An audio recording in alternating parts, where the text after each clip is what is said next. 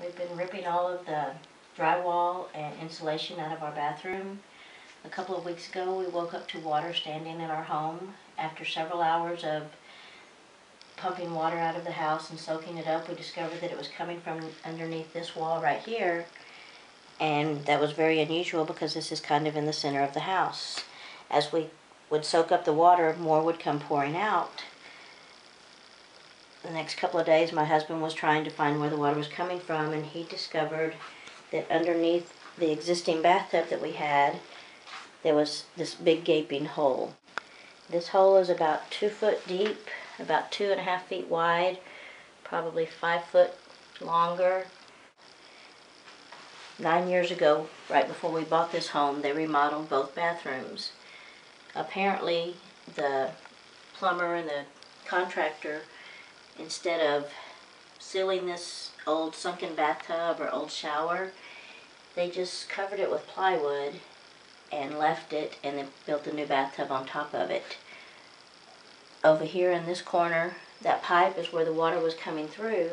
Over the last 9 years, we've never seen any water damage or any water in the house because we never had 11 to 16 inches of rain before. But that amount of rain caused this bathtub to fill up with water, and that's why the water was coming out through the walls, or underneath the walls, and soaking our floors. Over the last 9 years, apparently water has been filling up in that bathtub, but never enough to overflow into the house, but it was getting all of the bottom plates wet and moldy. You can see mold all along all of the walls, all up the drywood. We've taken out the drywood on this side of the wall, but the drywood leading into the other rooms is going to have to be replaced also. Over here is where the sink was at. Underneath a board there, it was all molded and wet. The walls are still wet, and the rain was about 2 to 3 weeks ago. Over here in this area, they had built a big cabinet above it. This is where the old piping was that they had put in, and the toilet was over there. All of these bottom plates have to be replaced. The studs are, some of them are molded and rotten. This wall down here is still wet. It leads to a smaller bedroom. Over there on the back side of the house, all of the bottom plates are moldy and ruined and have to be replaced. All the insulation, all the drywall, it's all been damaged beyond repair. This is the back bathroom. Before it, there's a small room here. All this flooring had to be ripped out. We had just put all new wood laminate flooring in the house this summer. It had to be ripped out. The back wall over here, we're not certain because we haven't ripped it out yet, but we're assuming that the bottom plates are rotten there also from the rain because the water has come through here.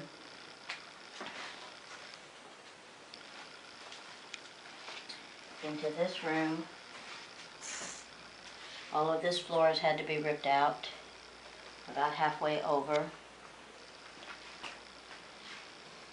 Behind these shelves is the bathroom wall that we were just looking at that has the mold on it, so these shelves are going to have to be taken out.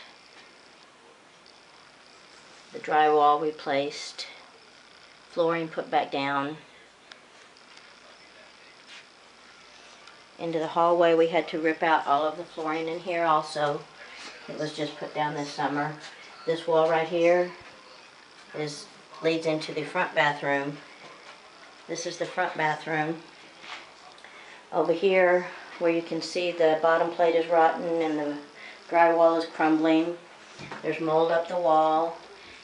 We're not sure exactly what they did in here, but they remodeled this bathroom the same time they remodeled the other one. As you can tell, there's cement down here, but we're not sure what's underneath it. We're not sure how far the cement goes down. We're not sure if there was another tub there.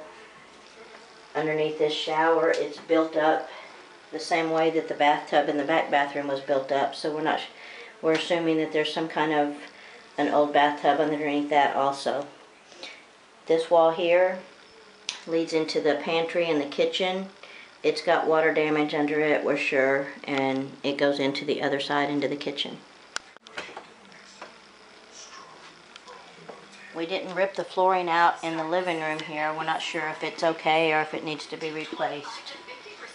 We did have to rip it all out in the kitchen and take all the flooring up from here. Over here, this wall is the one that is connected to the front bathroom that we just looked at. The pantry was here. We had to take all the cabinets out of there. We're not sure what's going to be behind this wall, but the floor has mold on it. It has been damaged. The drywall is peeling. You can see in that corner there and over here and in here. Back there, there's mold. And this cabinet right here, the drywall is all crumbling down on the bottom. There's mold everywhere.